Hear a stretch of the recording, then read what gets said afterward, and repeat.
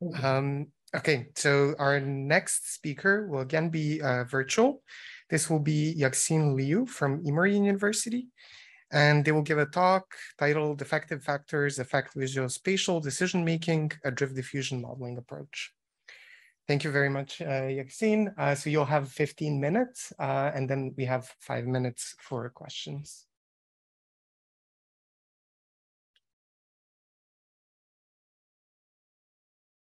Okay, can you hear me? Hi, my name is Yaxin Liu, and I'll be talking about some work that I have collaborated on with my advisor, Stella Lorenko, on how affective factors affect visuospatial decision-making using a drift diffusion modeling approach. Spatial reasoning and visualization is important for everyday tasks, such as navigating space and interacting with the objects around us.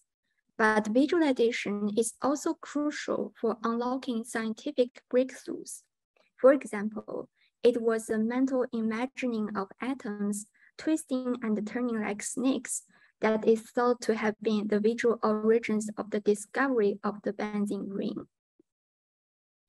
One cognitive task that has been closely linked to the visual origins of spatial processing is called mental rotation. In this classic task, you mentally represent two objects on screen. If you are able to rotate one object into the other in your mind, then these are the same objects. If not, then these are the mirrored objects, like your left and right hands. It is known that research in mental rotation has found large individual and gender differences in task performance, and the magnitude of the gender differences is one of the largest found in cognition. Performance on mental rotation tasks also predicts success in STEM domains. However, it remains controversial why such differences exist. Traditionally, research has emphasized the role of cognitive factors, such as working memory, on these differences. More recently, research has paid increasing attention to affective factors, such as spatial anxiety, but it is an open question how such affective factors affect task performance. Here, we break down task processes into different stages. After the encoding of stimulus, there is first the information uptake processes, and second, the decision stage processes. Although affective factors can have influences on all stages, we specifically examine the role of affective factors on these two stages. We use a novel computational modeling approach, namely drift diffusion modeling, to formalize the stages of the processes. An advantage of this approach is that the rotational processes can be disentangled from the decision stage processes. Here at the starting point, one is equally likely to choose either the same versus different choices. As stimuli are noisily accumulated, the drift rate, V, represents the average slope of the information uptake towards either decision. Once enough evidence is accumulated to reach the decision boundary, alpha, which is separated by the distance between the two choices, a decision is initiated. If we hold the decision boundary constant, a slower drift rate here means slower processing, whereas a higher decision threshold or boundary means more evidence accumulation, often interpreted as response caution or effort. We will examine how affective factors influence both the drift rate and the decision threshold in the task processes. In the current study, we instructed participants to respond as quickly and as accurately as possible, so that the task involves speed-accuracy trade-off. We presented a two-fourth choice mental rotation task in which participants respond whether the two choices are the same or mirrored. The angular differences between the two objects varied, leading to varied difficulty. throughout the task, in randomly selected trials, participants rated their levels of anxiety, confidence, and motivation in random order. And at the end of the task, we assess trait anxiety as a control for more general anxiety. Before we delve into how affective factors influence model parameters, let's look at whether the drift rate and the decision threshold change as a function of the angular difference from 0 degree to 150 degree.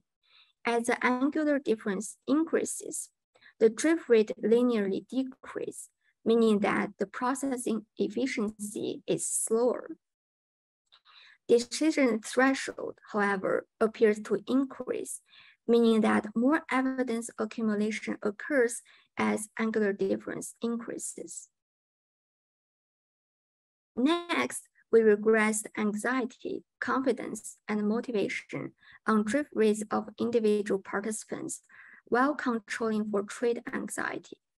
We found that whereas anxiety was negatively associated with drift rates, confidence and motivation were positively associated with drift rates, meaning that anxiety disrupts information efficiency, but confidence and motivation seem to enhance it.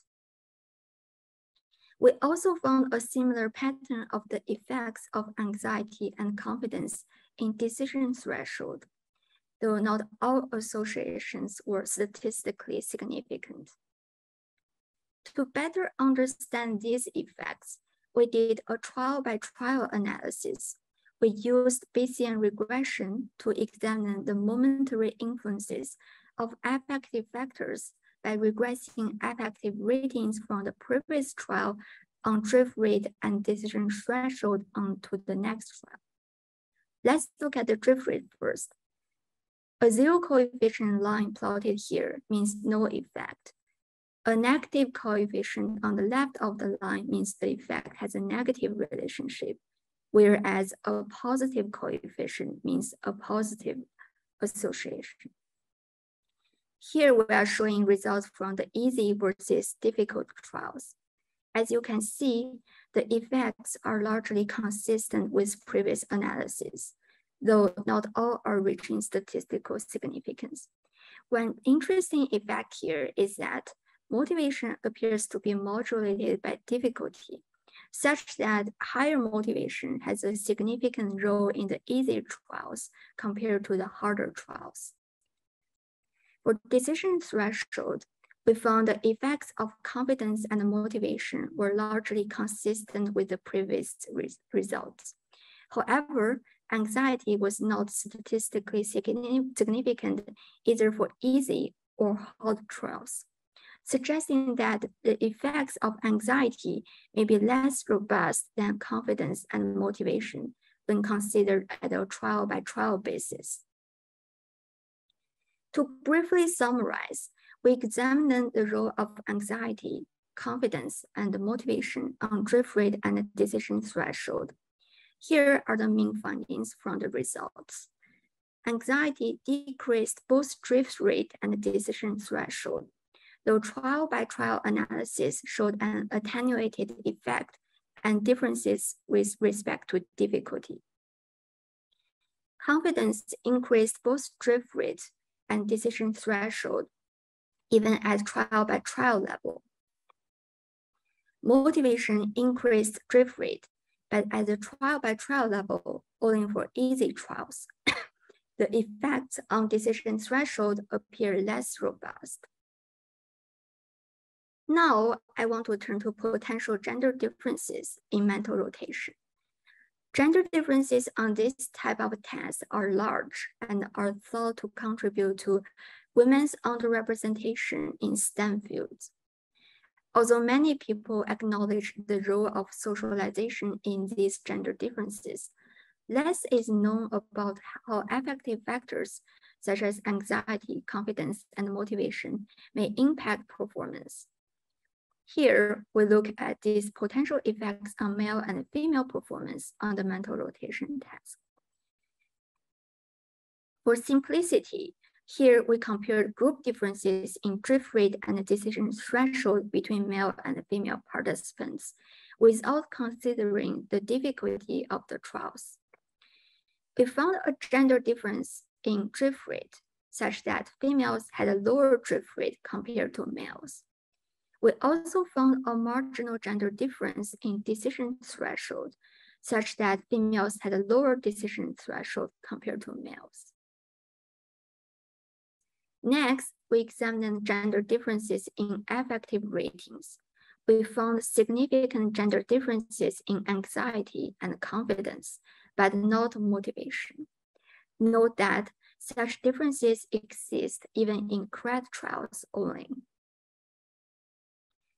Given the relationship between gender and model parameters, gender differences in anxiety and confidence, and their relationship between model parameters, we tested whether anxiety or confidence mediate the relationship between gender and model parameters. The mediation models revealed that with the inclusion of confidence but not anxiety, the direct effect between gender and model parameters become non-significant, suggesting that confidence but not anxiety mediate the path between this link. Because we did not find gender differences in motivation, but we were nevertheless interested in its role to the mediated effect of confidence, we tested the role of motivation as a moderator. In this analysis, the levels of motivation were split between people with low versus high levels of motivation. And what we found was that when motivation was low, confidence partially mediated the effect from gender to model parameters. However, when motivation was high, confidence was not a significant mediator between gender and model parameters, meaning that among people with high levels of motivation, there was no gender differences in both confidence and model parameters.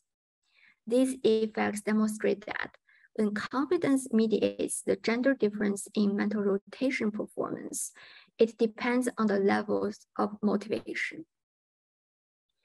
To conclude, in this work, we shed new light on the potential roles of affective factors in visuospatial tasks. We asked, do affective factors affect visuospatial decision-making? And the answer is yes. But how? We found that affective factors differentially impact information processing and decision stage processing. Finally, we found that affective factors account for the gender differences in visuospatial tasks through the mediation link of confidence and the moderation link of motivation.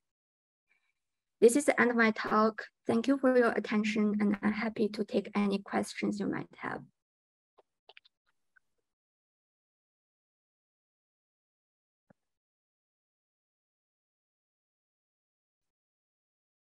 Hey, thank you, Yaxin, for that great talk. We have about 5 minutes for questions. So if any of the live audience have a question, you can maybe raise your hand, and I think there's a mic over there. Yeah, you can go ahead. Yeah, can you hear me? Okay. Yes. Okay, thank you for the great talk. I was wondering whether you ever tried to induce confidence or anxiety and see whether the effects are causal, because I've been working in a similar area, and I mean, yeah, this is the next step. So did you try that yet? Yes, excellent point. So we're currently doing some experimental manipulation on motivation and confidence. So what we did is we present easy versus hard trials in different sequential order. So people who are exposed with easy trials will get a confidence or motivation boost, versus people who are exposed with hard trials first, they get a diminished motivation or confidence. So we did find some differences respect to the trial order.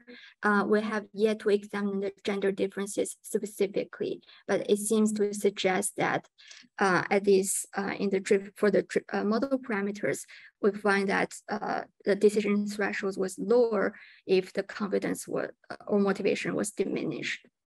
Okay, cool. Thank you.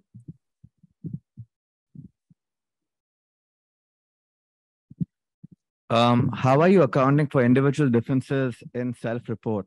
So confidence, for example, some people they just report themselves to be more confident. Some people just report themselves to be less confident. And then this becomes even more complicated with anxieties. How do we know that you're actually measuring stable anxiety across individuals? Mm-hmm. Yeah, excellent questions. So we included a trait anxiety questionnaire, which could help potentially because we controlled it in our analysis. And the trait anxiety questionnaire as the general questions in terms of general anxiety or confidence. So it could potentially help to dissociate from the more momentary anxiety. But I think it's an important point to address individual differences more generally. And we think we might have some other questionnaires regards to spatial anxiety in the future. All right, thank you.